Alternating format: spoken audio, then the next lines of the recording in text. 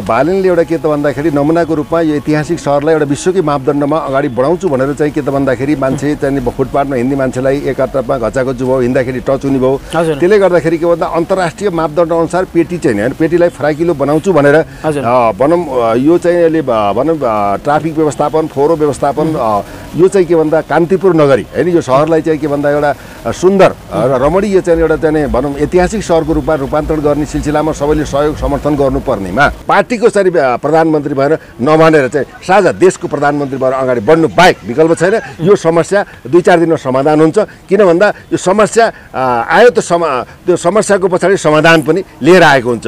त्यसैले आशा गरौँ बालेनलाई चाहिँ के भन्दा अगाडि बढ्ने काममा यो नगरलाई सुरक्षित, संरक्षित कान्तिपुरी नगरीको रूपमा स्थापित गर्नको लागि सबैले साथ समर्थन हौसला दिएर अगाडि बढ्नु र सम्झौता गर्नु बाहेक विकल्प छैन। बालेनको हालसम्म चाहिँ अवरोधका बावजुद पनि के भन्दा उनी एउटा साहसिक भएर जनताको समर्थन लिएर चाहिँ अहिले चाहिँ मुलुकलाई बनाउने एउटा उदाहरणको रूपमा उदाएको चाहिँ एउटा चाहिँ पात्रको रूपमा हामीले चाहिँ बालनलाई समर्थन गरेको अवस्था हो।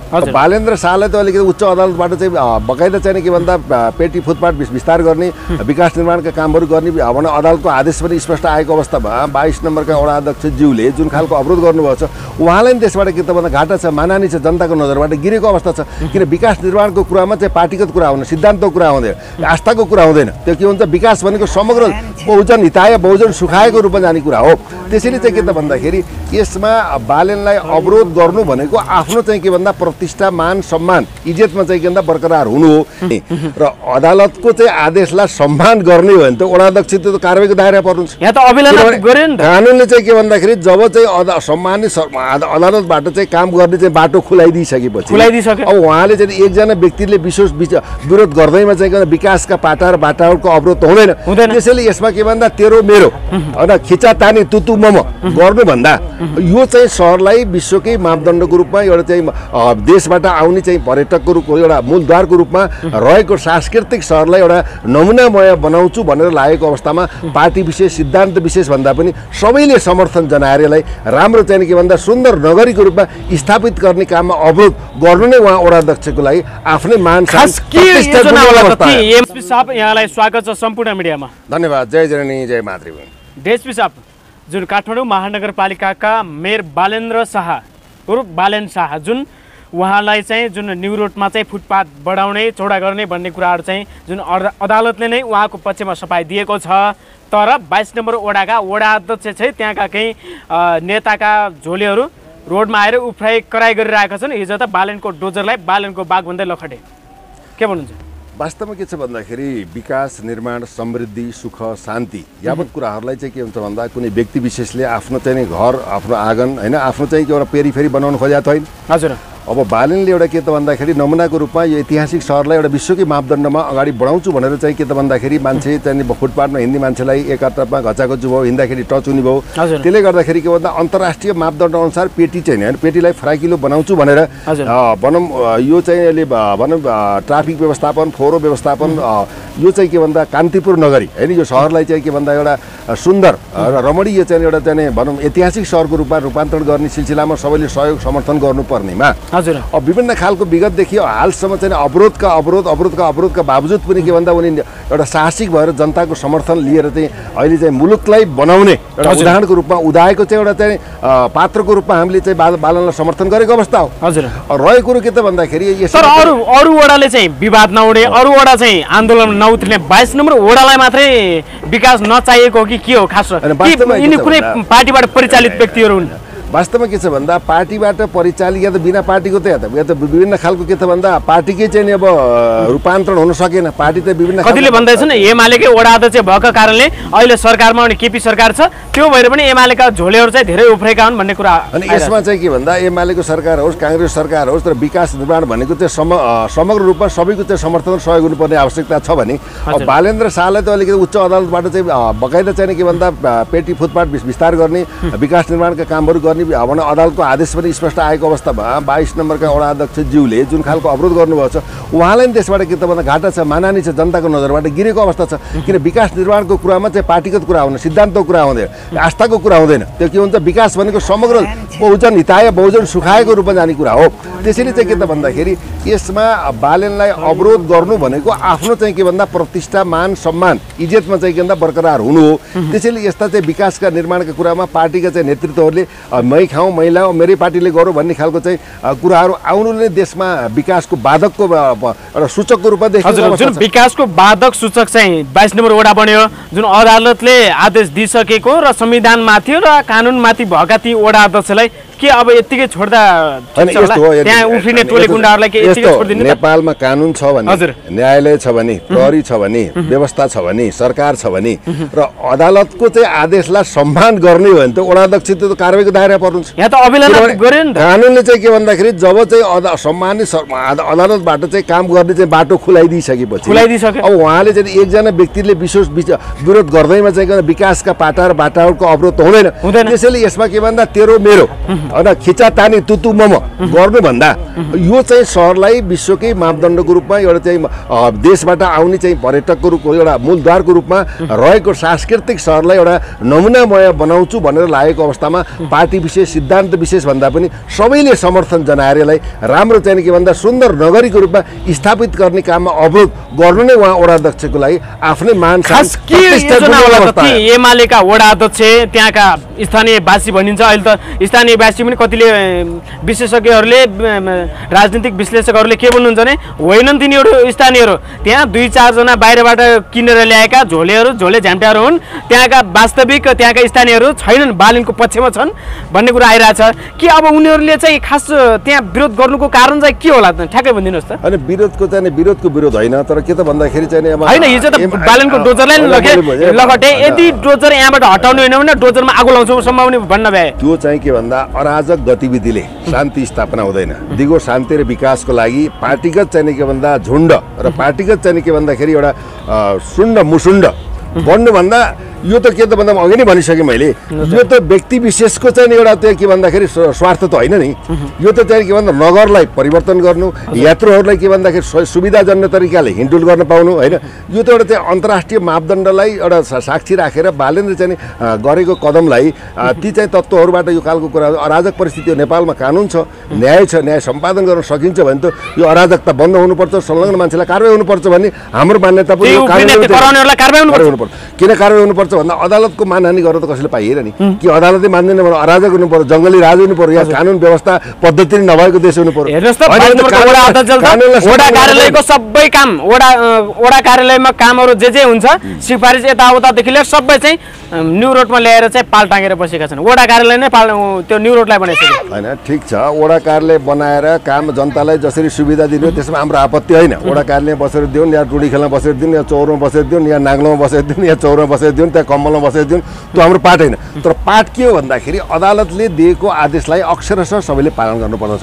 यसमा पनि जनप्रतिनिधि जस्तो व्यक्तित्वले होइन, एउटा चाहिँ के भन्दा जनताले चुनेको व्यक्तित्वबाट चाहिँ यो विकास निर्माणको काममा बाधक बन्नु नै के भन्दाखेरि यो भनौँ यो देश र दुनियाँको लागि र स्वयं चाहिँ के भन्दा विरोध गर्नेको लागि अभिशापको चाहिँ कारक त बन्न सक्छ। त्यसैले सुधार हुनुपर्छ। वडा अध्यक्ष कति धेरै तर्सेको, राति बालन आएर डोजर लाउँछ भनेर लाइट लिएर बसिरहेको हुन्छन् राति। डोजर लगाउने भन्दा के भन्दा जहाँ चाहिँ के भन्दा क्रान्ति नभइकन शान्ति नभएन, डिस्ट्रोय नभइकन पुनर्निर्माण हुँदैन कि हेर्नुहोस् त। किन भन्दा अहिले पुनर्निर्माणको परिस्थितिमा चाहिँ काठमाडौँ महानगरपालिका अगाडि बढेको अवस्था त पक्कै पनि हो। अब काम गर्नेलाई विरोध हुन्छ, बाधा हुन्छ, अडचन हुन्छ होइन। अब विभिन्न खालका चाहिँ आरोप प्रत्यारोप आउँछ त छुट्टै पाठ हो। तथापि यो पाठमा चाहिँ के भन्दा सरकारले अहिलेको सम्मानित प्रधानमन्त्री केपी शर्मा ओली स्वयंले चाहिँ के भन्दाखेरि बालेनले गरेको कदमलाई सहयोग समर्थन र चाहिँ भनौँ एउटा के भन्दा सुरक्षात्मक अनुभूति सहितको चाहिँ के भन्दाखेरि अदालतको चाहिँ दिएको आदेशलाई सम्मानसहित राज्यले स्वीकार गरेर चाहिँ अगाडि बढ्नु र अवलम्बन गर्नु नै अहिलेको चाहिँ के भन्दा व्यवस्थागत राजनीतिक परिस्थिति र चाहिँ न्यायालयको चाहिँ सम्मान हुन जाने हाम्रो चाहिँ धारणा रहेको छ। हेर्नुहोस् त डिएसपी साहब, जुन न्यू रोड 22 मा चाहिँ त्यहाँ सर्वसाधारण पत्रकार त्यहाँ गएपछि को हो के हो, यदि पत्रकार हो भने कुन हो के हो भनेर एउटा कुनातिर लिएर हातपात गर्ने, कुटपिट गर्ने अनि त्यसपछि लखट्ने काम भइरहेछ। अनि यति धेरै अराजकता गरिरहेछ होइन। यसमा त के छ भन्दाखेरि अराजक के कारणले भयो, यसको त्यो तुक के हो होइन, यसको पछाडिको उद्देश्य के छ, यताको डिफेन्सिभ र अफेन्सिभ कुराहरू के छन्। अब यसरी पत्रकारमाथि दुर्व्यवहार गर्ने, अब बोल्नै नपाइने, बुझ्नै नपाइने, अब चाहिँ सूचनाको हकलाई चाहिँ अब चाहिँ लिन नपाइने कुराहरूले त जहाँसम्म लाग्छ के त भन्दाखेरि यो अब कि त देशमा कानुनै छैन भन्ने हिसाबले आफै अगाडि बढ्नु पर्यो। जब कानुन छ भने कानुनलाई व्यवस्थापन सम्पादन गर्न राज्य मौन भएर त बस्नु भएन नि त, मेरो भनाइ त्यो। तर के त भन्दाखेरि सूचनाको हक लिने सबैको अधिकार छ, कानुनले चाहिँ बोल्ने अधिकार दिएको छ होइन। यहाँ त बोल्दाखेरि अब कसैले काट्छु भन्छन्, कसैले मार्छु भन्छन्, कसैले गोली हान्छु भन्छन्, कसैले चाहिँ कालो मोर्चो लाउँछन्। किन भन्दा यो त के भन्दा संवैधानिक अधिकारलाई त कुठाराघात गर्न मिल्दैन। कसैलाई के भन्दा चारित्रिक रूपमा होइन, सामूहिक रूपमा चाहिँ केही कुराहरू सुझाव राज्य सरकार दिने हरेक नागरिकको कर्तव्य हो। मैले राज्य हो, मैले देश हो, देश त मेरो पनि हो। यो मुलुकको चाहिँ अहित हुने कुरामा चाहिँ मेरो म बोल्नु, प्रतिवाद गर्नु, जवाबदेही बन्नु र सरकारलाई गजगचाउनु र सही बाटोमा निर्देशित गर्नु त नागरिकको चाहिँ एउटा नागरिक हक र चाहिँ अधिकार अन्तर्गत पर्ने कुराहरू हुन्।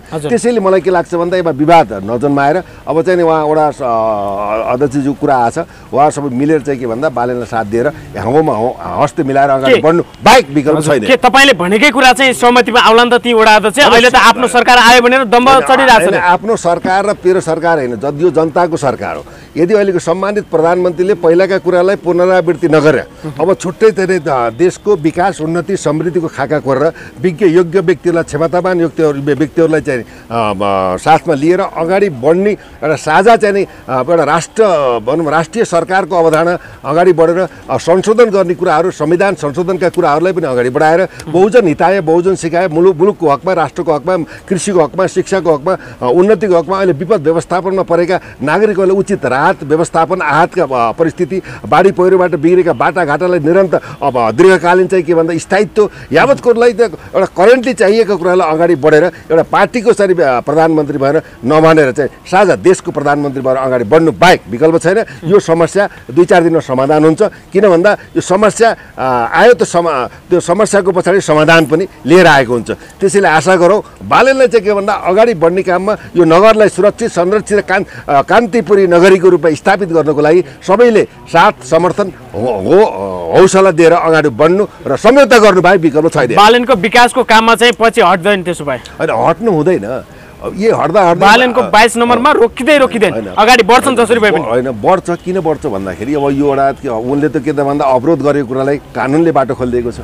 कानुनले दिएको बाटोलाई अवरोध गरिन्छ भने त कानुनलाई नमानेको ठहर्छ नि त। गैर कानुनी क्रियाकलाप गर्नु त चाहिँ एउटा नागरिकको चाहिँ एउटा हैसियत त हुँदैन। त्यसैमा जनप्रति जस्तो व्यक्तित्वले यो कुरालाई मनन गरेर बालेसँग चाहिँ एउटा चाहिँ सम्झौता गर्नु पर्यो, समझदारीबाट अगाडि बढ्न चाहिँ यहाँको लोकप्रिय मिडियाद्वारा मैले उहाँ चाहिँ एउटा सम्मानित जनप्रतिनिधि ज्यूलाई समेत म चाहिँ अनुरोध र अपिल पनि गर्न चाहन्छु। कुरो त्यो ठिक छ। अब अहिले चाहिँ पहिला चाहिँ प्रचण्ड सरकार थियो, प्रचण्ड सरकार ढालेर संसदका 2 ठुला दल मिलेर चाहिँ अहिले केपी सरकार, देउबा सरकार बनाएका छन्।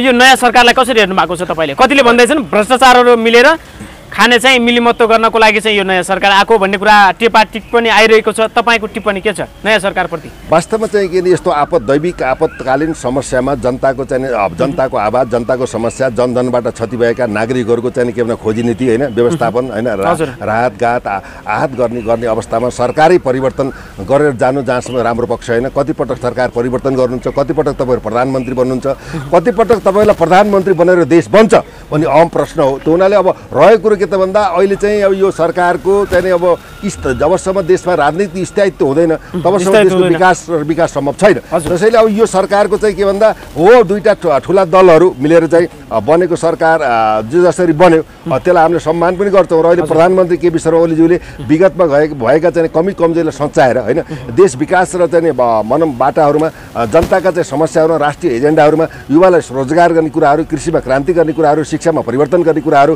वृद्धहरू, एकल महिलाहरू, द्वन्द्व पीडितहरू, यावत राष्ट्रिय समस्या, अर्थतन्त्रका कुराहरू, सहकारी चाहिँ प्रकरणबाट अर्थतन्त्र डामाडोल भएका अवस्थालाई व्यवस्थापन गर्ने कुराहरूमा भनौँ एउटा रणनीति बनाएर राष्ट्र र मुलुक र माटोको हकमा जानुहुन्छ भने उहाँलाई स्वागत पनि छ। उहाँको ऐतिहासिक कार्यकाल होस्, होइन भने अब के भन्दा काले मिलेर खाउँ भाले भन्नेको परिस्थिति जन्मिन्छ। पुरानाका कुरा निरन्तरता दिइन्छ भने त सरकार बढ्नु, ढल्नु, गठन हुनु, बट जनताले के पाए, मुलुकले के पाए, तपाईँले तपाईँले के पाउनु, सार्वजनिक आम नेपालीले के पाए, युवाले के पाए, यो अहम प्रश्न हो। सधैँ चाहिँ के भन्दा एउटै चाहिँ ढिकीमा चाहिँ के भन्दा धान कुट्ने कुरा आउँदैन नि त।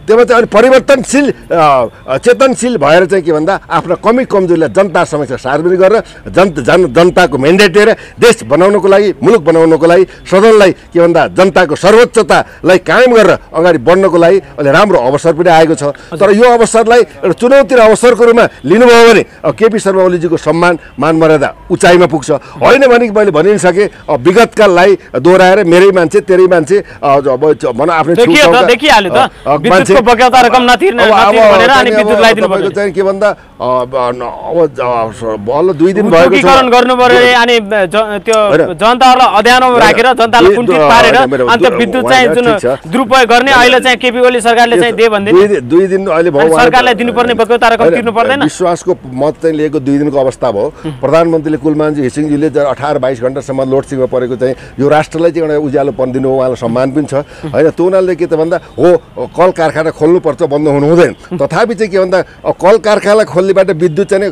अब 8-8 अरब चाहिँ मिना गर्ने कुरा आउँदैन। एनसिएलको त्यस्तै छ। अब तपाईँको चाहिँ विभिन्न खालको चाहिँ यहाँ विभिन्न खालका कालखण्डका घटनाहरू त्यस्तै छन्। त्यो उनीहरूले के त भन्दा महसुल तिर्नुपर्छ, उद्योग सञ्चालन हुनुपर्छ, तर किस्ता वाइज होस्। अब त्यो नतिरिकन चाहिँ के भन्दा राज्यको बाटो कसो खोज्नु पर्यो भने जस्तै चाहिँ एउटा चाहिँ कम्पनी एउटा उद्योगपतिको चाहिँ 1 अरब चाहिँ तिर्नु विद्युत महसुल तिर्नु छ भने उसले किस्तामा तिरोस् न। अब तपाईँको चाहिँ 6 महिनामा चाहिँ कम्तीमा चाहिँ भनौँ न 15 करोड देओस्, किस्ता वाइज सहरीकरण गरेर चाहिँ तिर्नु चाहिँ पर्छ, मिना चाहिँ हुनु हुँदैन। उहाँले के कस्तो आदेश र सन्देश दिनु योमा म पूर्ण चाहिँ भनौँ त्यो विश्लेषण गर्न मैले पाएको छैन। तर राज्यमा आज कर्मचारीले चाहिँ लिएको पेचकी फर्चोटले तपाईँ 7-8 अरब छ हेर्नुहोस् है। अब यस्ता चाहिँ हेर्ने भने 3-4 खरब त तपाईँको यो भनौँ यस्तै खालका एनसिएलमा चाहिँ 1 खरब बराबरको चाहिँ भनौँ कर तिर्नै बाँकी छ। बालेन शाहले भन्नुभएको छ जुन काले मिलेर खाउँ भाले भने जस्तै भयो भनेर पोस्ट गरिसक्नु भएको छ।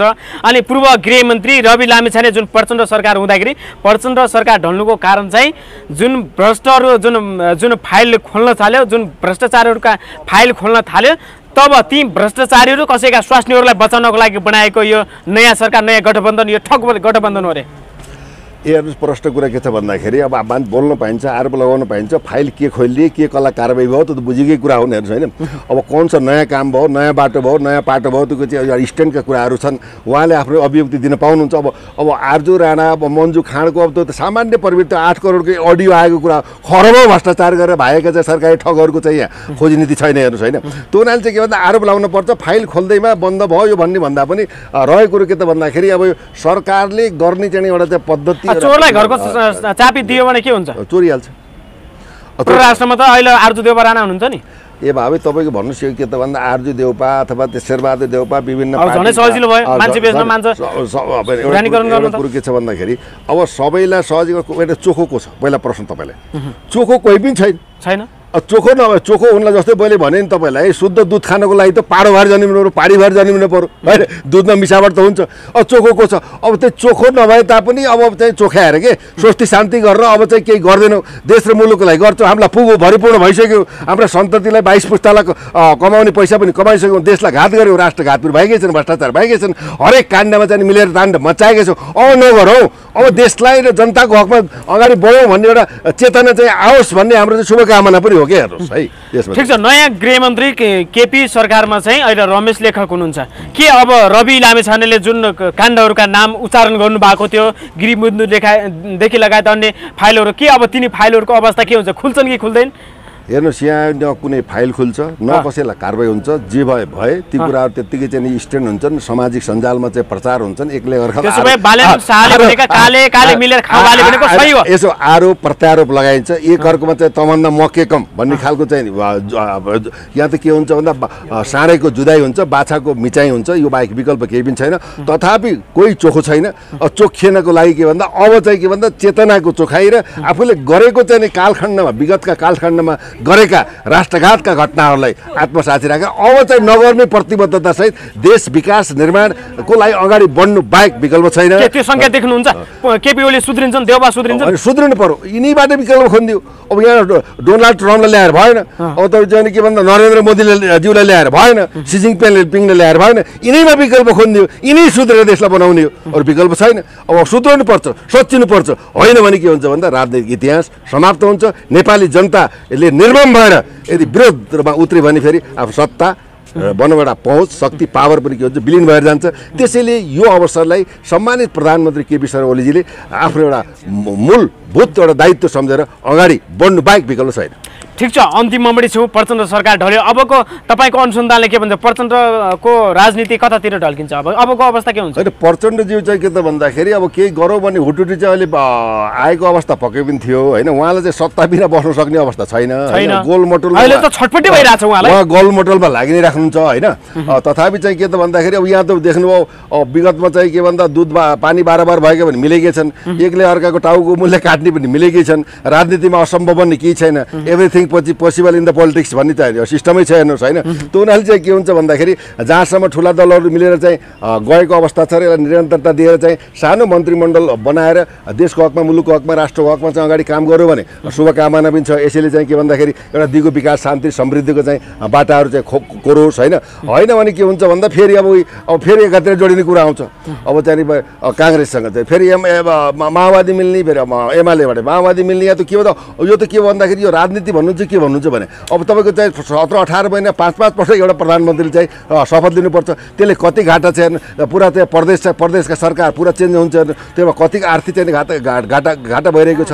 त्यो हुनाले के भन्दा अर्थतन्त्र डामाडोल गर्ने, एउटा राज्यको सुविधा लिने, जनताको हकमा काम नगर्ने, अब आफ्नै पोल्टो आफ्नै पैतृक सम्पत्ति सम्झेर राज्यको दोहन गर्ने, बाटो र आफ्नै कार्यकर्ता भर्ती केन्द्र बनाएर चाहिँ लुट्ने मेसो गर्नु त भन्ने केही छैन। होइन भने के हुन्छ अब सच्चिनु पर्छ। अब चाहिँ 1, 2, 3 केपी शर्मा ओली सोचिएर देशको विकास निर्माणमा देउपाको साथसहित र राष्ट्रिय सहमति अन्य पार्टीलाई राष्ट्रिय सहमति गरेर यदि संविधान संशोधन गर्नुपर्छ भने जनताको हितमा, मुलुकको हितमा, माटोको हितमा र हरेकको चाहिँ हितमा चाहिँ अगाडि बढेर चाहिँ संविधान संशोधन भएर सबैलाई एउटा राष्ट्रिय सरकार निर्माण गरेर देशलाई बनाउने र देशलाई बचाउने र यो देशलाई युगान्तकारी परिवर्तन गर्ने मुद्दामा अबको चाहिँ सरकार लाग्नुपर्छ भन्ने हाम्रो ध्यानाकर्षण पनि हो, खबरदारी पनि हेर्नुहोस्। हुन्छ, समय संवादको लागि यहाँलाई धेरै धेरै धन्यवाद। धन्यवाद। जय जननी जय मातृभूमि।